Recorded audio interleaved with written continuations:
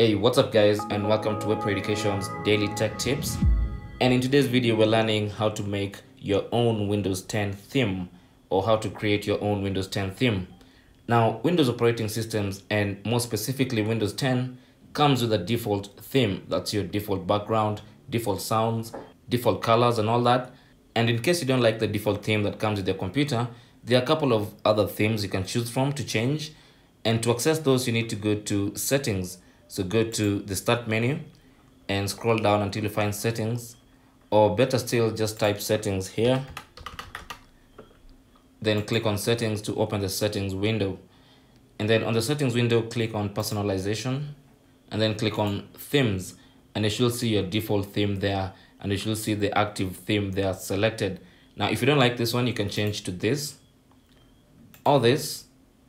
And if this still isn't enough for you, you can click on Get More Themes in the store, and you'll find a wide variety of themes that you can choose from.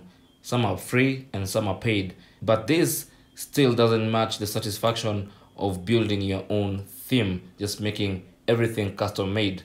And today I'll be showing you how to do just that. So make sure you're on themes, and then pick a theme that you'd like to edit, maybe the default theme that comes with your copy of Windows. And then you want to edit the background, the color, the mouse cursor, and sounds. And that's a complete edit of a theme. Those are the things that actually make up a theme. So first off, background. So click on background, and then you want to choose what type of background you want. You can choose to have a picture, or just a solid color, or a slideshow. Now the first option is picture, and that allows you to customize your own picture. You can add your own picture from your gallery or your collection, or wherever you want to pick a picture from. Just select it and then click on choose picture, and that picture is going to be your default background every time you start up your computer, just like that.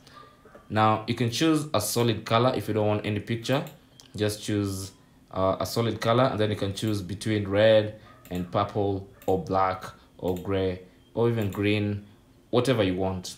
And then the third option under picture is slideshow. So this allows you to select a bunch of photos that will run through some kind of a slideshow on your desktop as you're using a computer.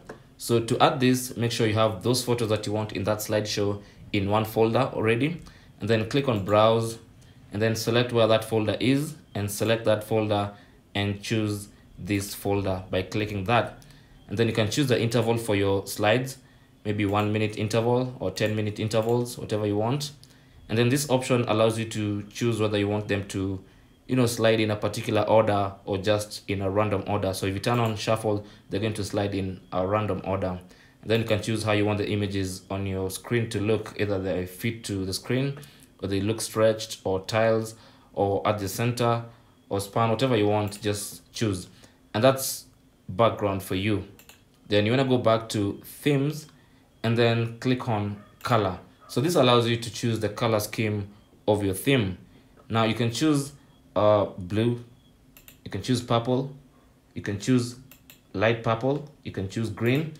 And you might notice every time I choose something, it changes the accent color of this window, and that should also change the the background of the start menu, just like that. So that's what the color of the theme does for your your theme. This is a very interesting option here, automatically pick an accent color from my background. So if you select this, it's gonna pick a color from your background. For example, it's picked red because I have a lot of red in my background, and every time that slide changes or I use a different background, it's going to automatically pick a color from that background and use it as my accent or as my theme color.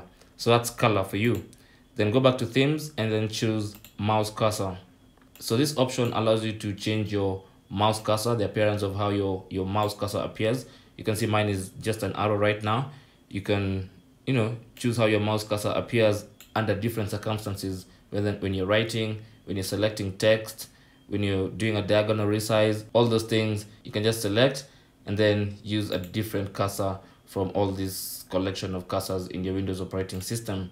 So that's how to customize the mouse cursor. Then go to sounds, and this is a bunch of system sounds on your computer. These are the sounds that your computer makes when different things happen. For instance, when there's critical battery alarm, critical stop, default beep, all these events sound a different kind of tone or sound.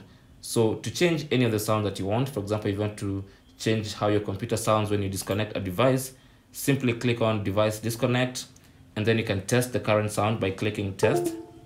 And then if you don't like that sound, you can change it to whichever other sound you want from this collection of very many sounds.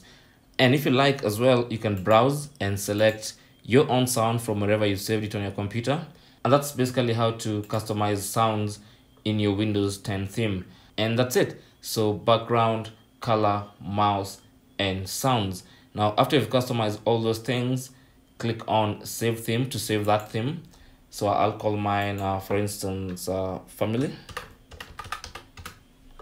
Then I'll click on save, and that theme will be saved along my other default themes in my Windows 10 operating system. So anytime I want to choose my previous theme, I can choose it. And then when I want to go back to my theme, the one I created, I just click on that theme called family, and it's going to be activated. And that, ladies and gentlemen, is how to create your own theme in Windows 10. Thank you for watching. You can leave your comments and questions down in the comment section below this video. Don't forget to share and subscribe for more tips. Until the next one, my name is Chris, and I'll talk to you guys soon.